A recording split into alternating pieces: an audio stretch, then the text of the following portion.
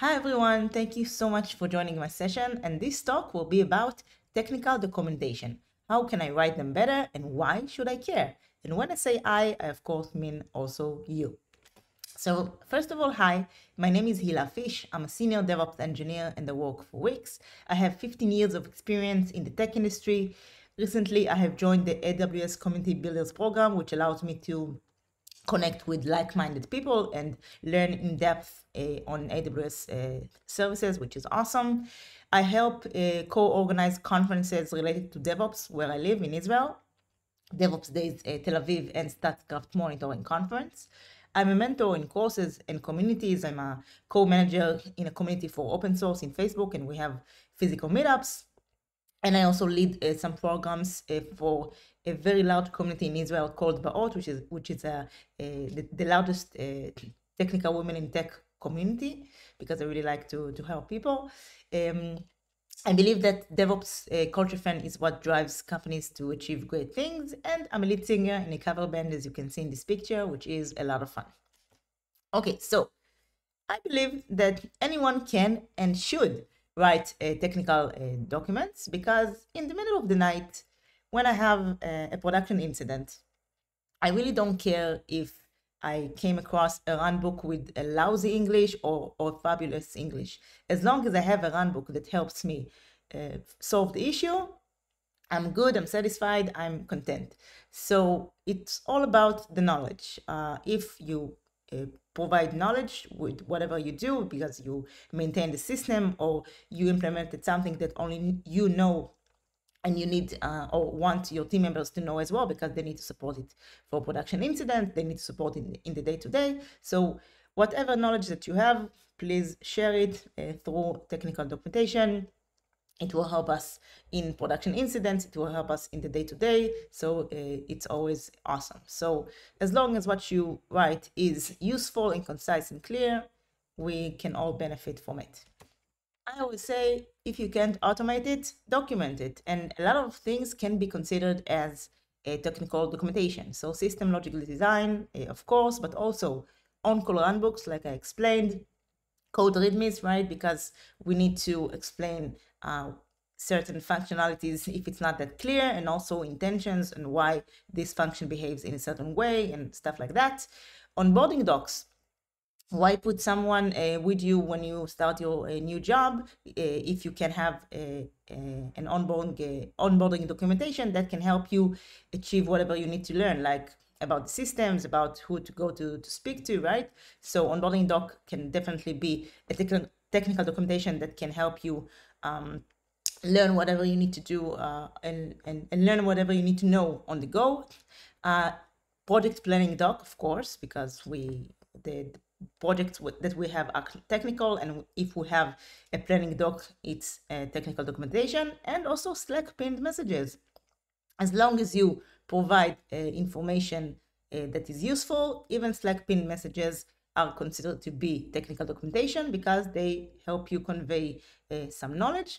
And the thing about that is that you can say, I don't know that much, or I don't have the time to invest in all of these. That's quite okay. As long as you deliver knowledge, it could be in any platform or any constellation that you decide. As long as you provide the knowledge, it will be much better than before. So this sentence, I know I can't see you folks because I'm on a screen and you guys are too, or folks, sorry. So how I assume that a lot of people here said this sentence or heard this sentence throughout their career, that the code is self-documented. And people say, just read the code and understand what it's about. The code tells a story, yada, yada, yada, right? Not. It's not the case. The code is not self-documented. A lot of the things and a lot of decisions that developers do are not that straightforward, and we need the documentation to understand why they did things in a certain way, how the functionality really works, what is expected, and stuff like that, and intentions and reasoning, and a lot of things. So I believe that the code, and I hope that you also believe that a lot of the code that we see is not self-documented, and that's why we need documentation to help us understand anything that accompanies the code. So let's also dive into it and understand why even write technical documentation. So first of all, to reduce your work volume. And you can say, wait, reduce? If I sit down and write documentation, then it's not reducing my work volume, it's increasing it because I'm spending time on writing documentation, right? So actually, no, think about it this way. Or even I'll tell you a story to emphasize. So in one of my previous companies, as a DevOps engineer, I maintained the dev and the production environments. And a lot of the times, QA and dev personnel approached me and said, hey, my pod in the Kubernetes cluster X is red. How can I troubleshoot it? Or I have this issue. What do I do with it? And stuff like that. And I had like 7 or 8 times a day people approaching me. So I gathered all the approaches that were repetitive, right? The people that basically ask the same things, and I created a documentation that I called it like a tips and tricks by DevOps, and I covered everything that they asked. And then I had a meeting with them. Anyone that went to Zoom, I showed them the documentation. I went through all of the bits there, and after I sent them the documentation, really it was they were able to use it without me. And from 7 or 8 times a day that I was approached, it was decreased to 1 or 2 times a day. So that's what I mean by reducing your work volume, because yeah, you sit down and you invest this 1 hour or 2 hours to write this documentation, but in the long run, it will reduce your work volume because people, in my example that I gave, people now have a procedure to follow instead of bugging you, right? So this is a very good thing to do. And also, it helps communicate things to your managers because it shows the extent of your work. And if you're a team player, and really a team player, not just something that you write in a CV. Self-service enablement to increase the velocity. So another example that I can give for documentation that I wrote is I had a very big project to migrate from Bitbucket to GitLab, all of our R&D code base. And since I knew that most of the R&D folks didn't know GitLab, so I created a document to understand, to elaborate important things when you just start out with GitLab, also how to change the local repository from the remote origin of Bitbucket to GitLabs.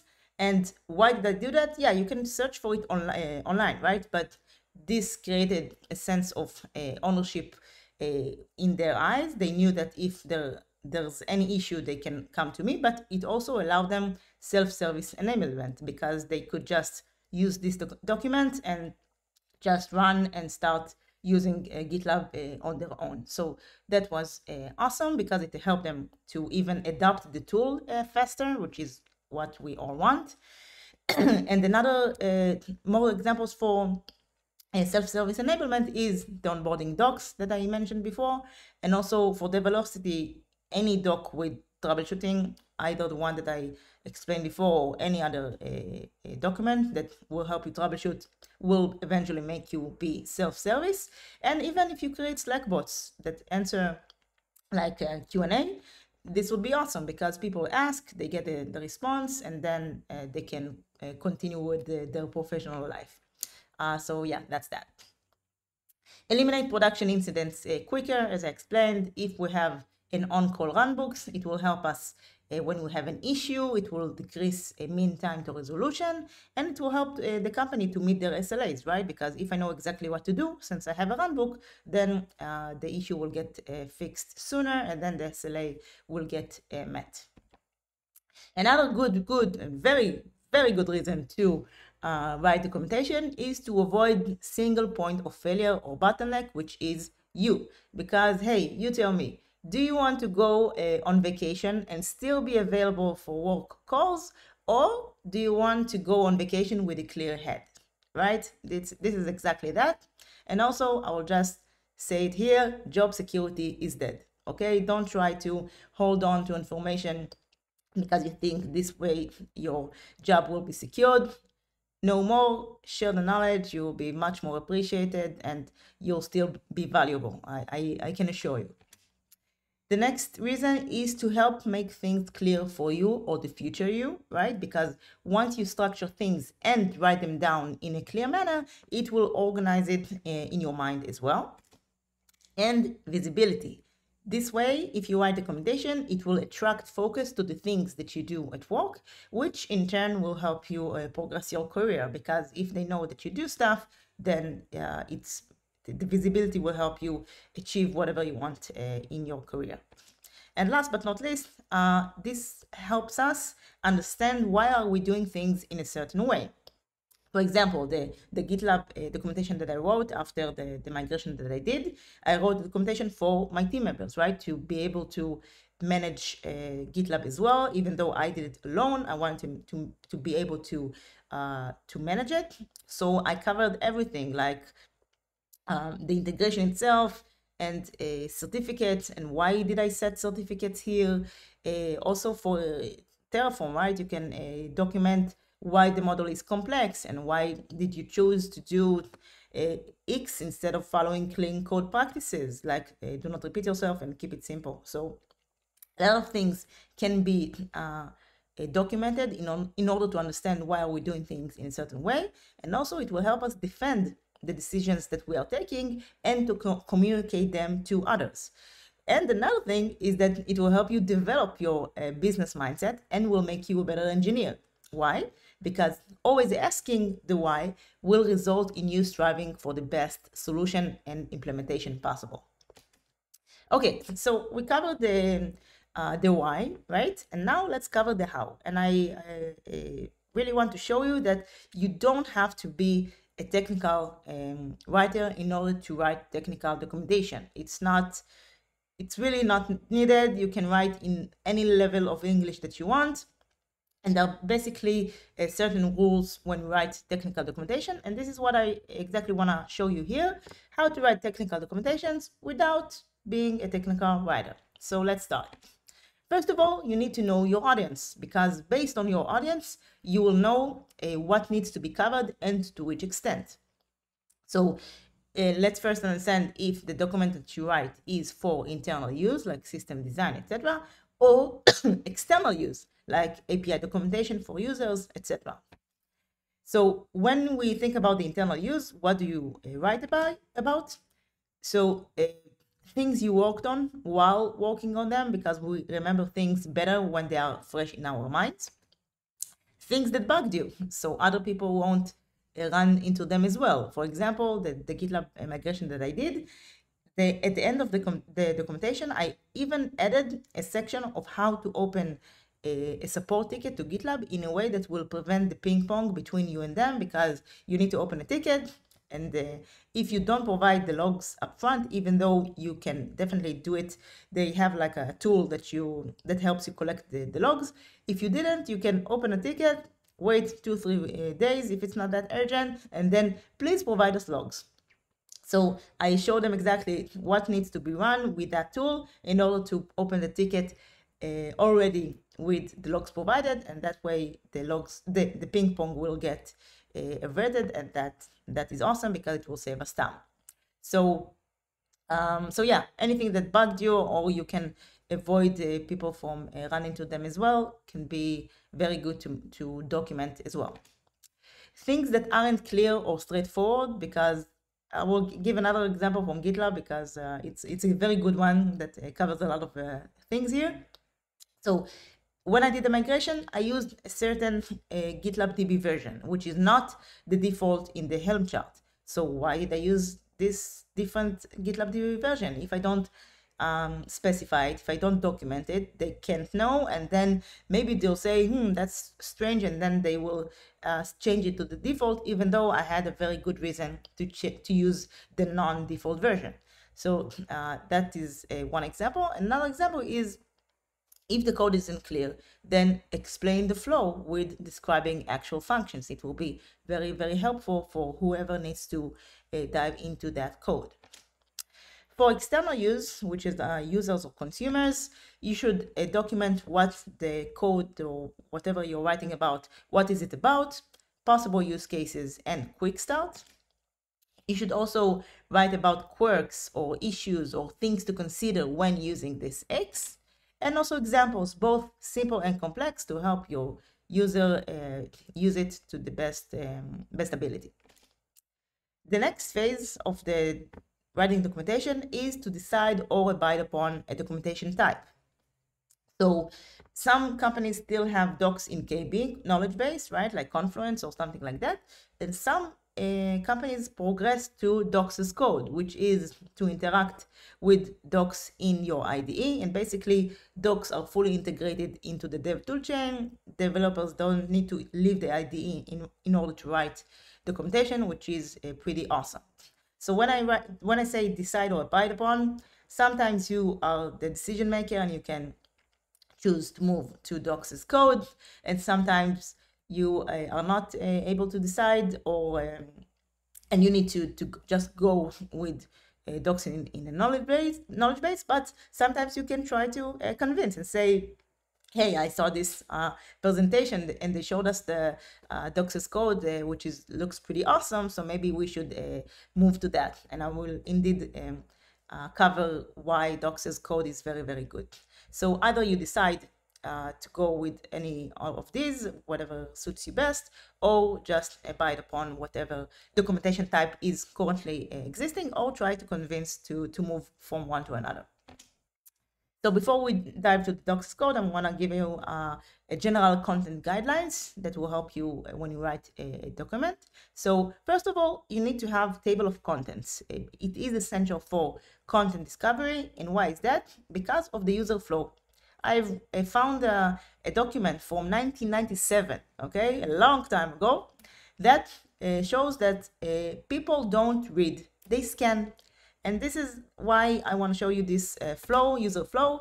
So people, first of all, search for something. So that's why you need to have meaningful titles and subheadings to help the user search and find more exact results.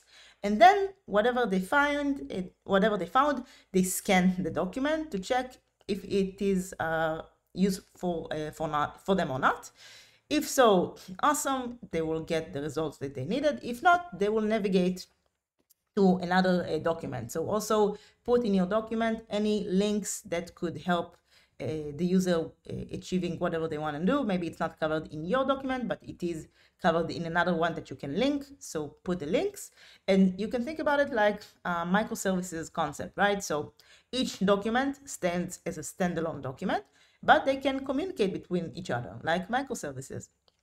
So just if you write something and that documentation has a certain theme, and there is a further information or something that is a bit niche, then just put a link, and that's basically it.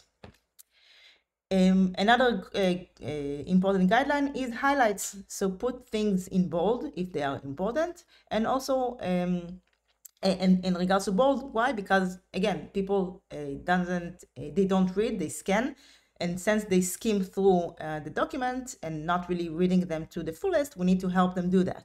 And how? By putting things in bold and showing them what we think is important. And in regards to colors, this is a bit controversial because some people have accessibility issues, colorblindness and stuff like that. But specifically in my experience, I did came to understand that if I use colors, people react to it better, and they didn't notice the bold, but when I put something in red, oh, okay. So just bear that in mind. And if the people around you in the company doesn't have accessibility issue, then you can use colors and it will be good. In regards to words and sentences, so you should always aim to have short words and more sentences rather than longer words and fewer sentences, because again, this will help people skim through the document when there are short words, when you need to not even read, but scan it fast. So this is the way to go. And simple English, use simple English. Please don't try to be Shakespeare. write simple American English that non-English speakers can easily understand. This is very, very important. So let's move to Dox's code. Basically, Dox's code is, or let's say all the guidelines that I just showed before applies to both docs in a knowledge base and in Dox's code, but this is like an extension that is relevant only to Dox's code. So Dox's code, it is using Markdown, and Markdown is pretty much a platform agnostic language. You can use it wherever and wherever you want. It is easy to write in diff, plain text, so it is human readable, and you can incorporate anything, the table of contents that I showed you before, highlights, and even colors. So that's pretty awesome. When in Dox's code, the docs folder is in the same code repo, so the docs are integrated in the dev toolchain, and you don't need to leave the IDE in order to write documentation, which is awesome for our developers. You can do PR review to make sure that the document is in a high quality and even that the document exists, because if people didn't add documentation, you can fail the PR and say, hey, documentation is missing, please add it, and then the PR can be merged.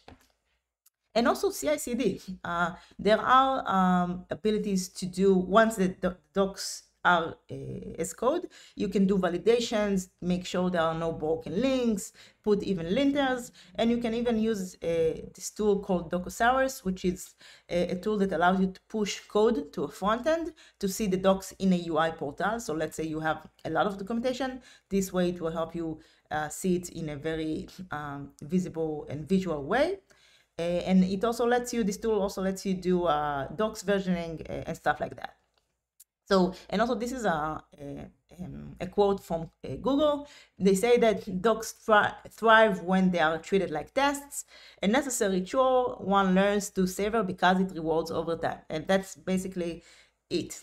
If you invest in tests and validations and stuff like that, it will be rewarded over time because you'll see the docs will be in a high quality state. They will always be updated, which is a very a great pain for us to have, because it's very hard to maintain documents versioning and updates if we don't have this mindset, right? So this tool can help, and this process can really help us make sure that documentation is updated and that we have tests to make sure that the documentation is in high quality state, etc.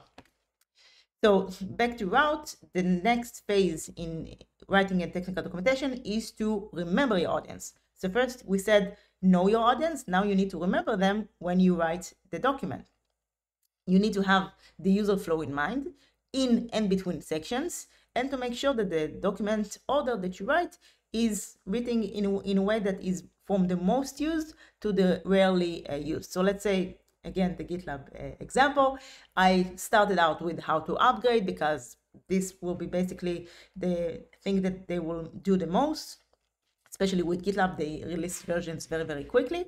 And then certificates, integrations, which is like a one-time thing, and then the support and stuff like that. So I really try to order it in a way that will be very from the most used to the rarely used. Concept versus tasks. So since you need to remember your audience, you need to think about what your audience wants. So if the audience wants to know something, aka concepts, include in the documentation information, background, explanations, reasoning, and intentions. But if the audience wants to do something like tasks, then the document needs to be a how-to document, and don't confuse the two or don't mix the two, because this is not what the audience wants. Sometimes I just want to do something and I don't care about the information or the background behind it, and I just need to do something. So you can do the how-to and just put a link. If you want to read more about the system, click here, and then I will definitely click if it will be relevant. And also vice versa. If I want to know something, I will read it, and then in the link below, if you want to know how to do X or Y, then have the links and then connect them to that part. So don't confuse the two, because then it will be very hard for the audience to find whatever they need and just keep it to what they want to know. The last section of like writing a technical documentation is to share it with others, because we want to make sure that what we wrote is really helpful. Sometimes things are very straightforward to us, but then when we give it to others to read and say, no, it's not that clear, I'm not sure what you meant here when you wrote that, or also they will say, but wait, what about X and Z? And then they will remind you things to cover that you, again, thought as straightforward, but for them it's not straightforward. So they will ask you to edit, and then the document will be much more rich, thorough, and more concise and clear. So feedback is very, very important in that regards. Before I move to the next slide, please don't try to read it. It's just take a picture slide. Okay, so this is, I explained that basically this presentation is if you want to write technical documentation without being a technical writer. But if you do want to perfect your English, if you do want to make your document, the documents in a bit higher quality state, English-wise, then I did consult with a colleague of mine, which is a technical writer, Joshua Schulgasser, and he provided me with these writing tips. So just take a screenshot of these tips, and it will help you create documents in high quality English-wise. Okay, so that's basically it. And if you say that, hey, I'm not a technical writer and I don't remember what you said here because you covered a lot of things, at least take this golden rule, which is to provide readers with the information they need and send them back to their task as soon as possible. Documentation should be clear, simple, and to the point, because what you write is very useful and helpful as long as it is concise and clear. If it's concise and clear and to the point, and people will get what they need out of it, it will be very helpful, very much needed. So please do it. And one note for managers is that if you want to make sure documentation is present and people are really writing documentation, make it an integral part of a task.